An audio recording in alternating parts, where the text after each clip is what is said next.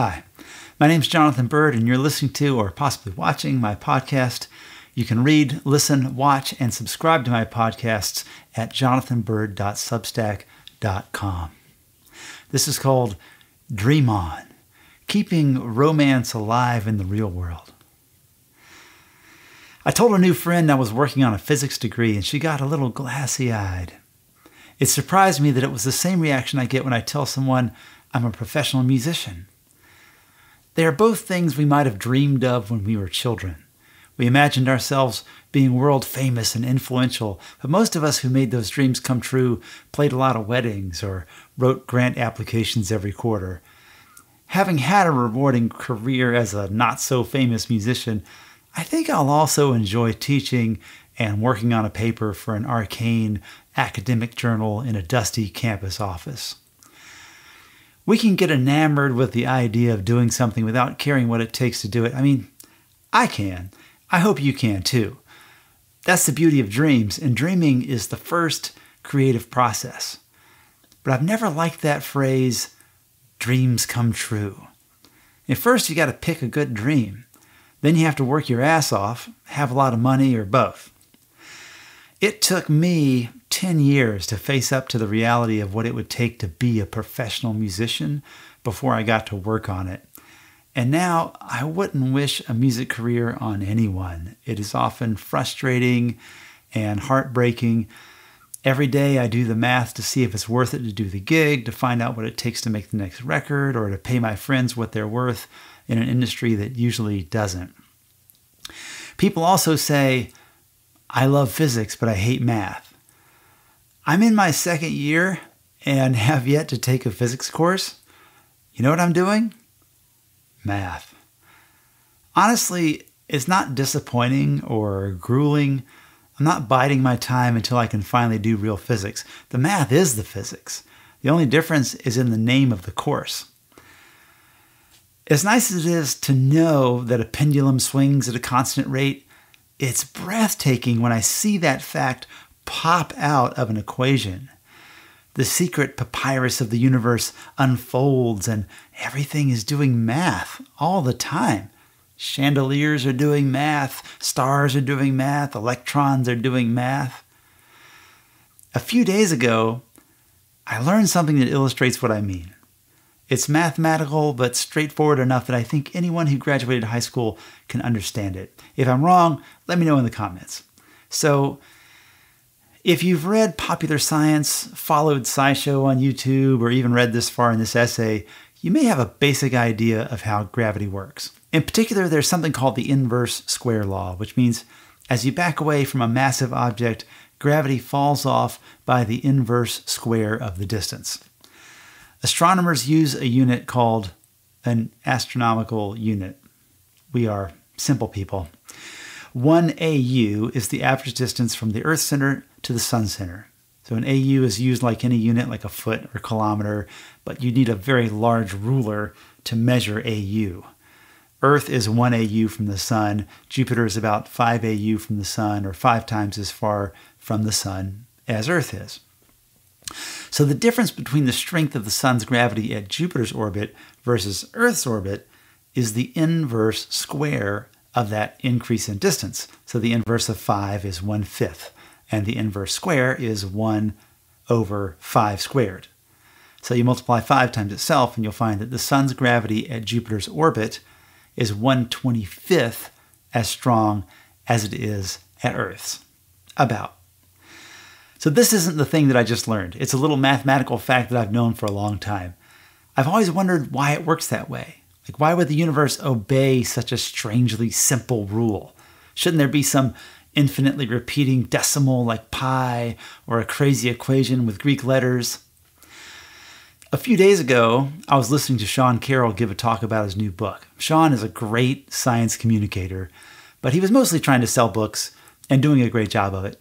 However, he said something, almost as an aside, that gave the inverse square law such a simple, intuitive foundation that I'm not sure why I didn't already know it. So imagine gravity traveling out from the sun, like a bubble inflating into the solar system. where the bubble surface meets with objects, they encounter the force of the sun's gravity. So when a bubble grows, its walls get thinner and thinner. The force of gravity will not pop, but it does spread out more and more as it radiates outward from the sun. So people knew how to calculate the surface area of a sphere over 2,000 years ago. It's 4 pi r squared. R is the radius, which is the basis for that astronomical unit. The radius of Earth's orbit is 1 AU. So the surface area of our gravity bubble, when it touches the Earth, is 4 pi times 1 AU squared, or about 12.566 AU squared. I want you to notice that there's only one variable in that surface area equation. 4 is just a number. Pi is just a number. But r keeps growing as the bubble grows. At Earth, r is 1. At Jupiter, r is about 5. And in our formula for surface area, r is squared. So when your real estate agent tells you the size of the kitchen, she doesn't say how long it is. The length of a room is multiplied by the width. Square feet, or feet with a little 2, tell you something about the kitchen's surface area.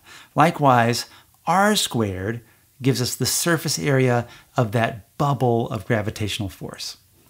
So as the bubble grows, the force of gravity thins out along that surface area. It's an inverse relationship.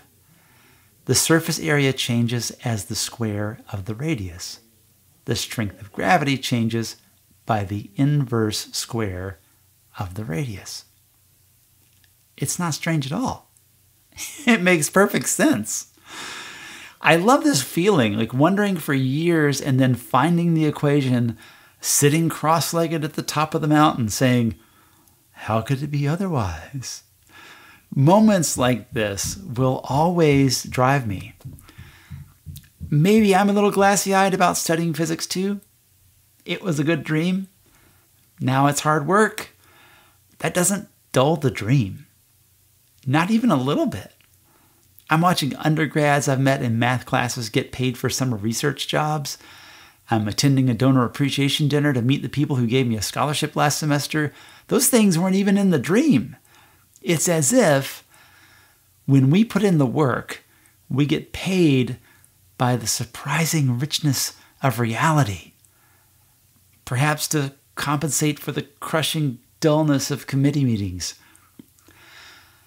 But there's one more thing I want to say about this, which could be an entire essay of its own. Maybe someday it will be. I am aware of general relativity. Newtonian mechanics are such a close approximation that a moon mission using general relativity instead will make a landing more accurate by about a centimeter. If an astronaut ate an extra piece of cake before takeoff, it would make far more difference. General relativity doesn't disprove Newtonian mechanics. Newton was right. He'll always be right to an astonishingly close approximation. General relativity also seems to be a very close approximation. Quantum mechanics makes it clear that any classical theory has its limits. Pun intended. So when you read something that says, Big Bang disproven, just take it with about 64 milligrams of salt. We will always be surprised by the universe. We can also be surprised by how predictable it is.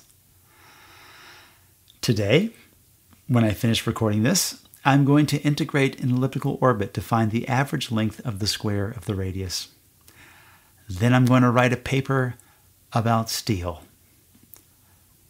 Keep dreaming, kids. Keep dreaming.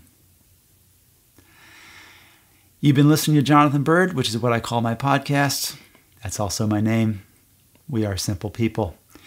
If you'd like to support my writing and learning, a paid subscription at jonathanbyrd.substack.com will help out a lot. Sharing helps me reach more people. Thank you. I'm your fan, Jonathan Byrd.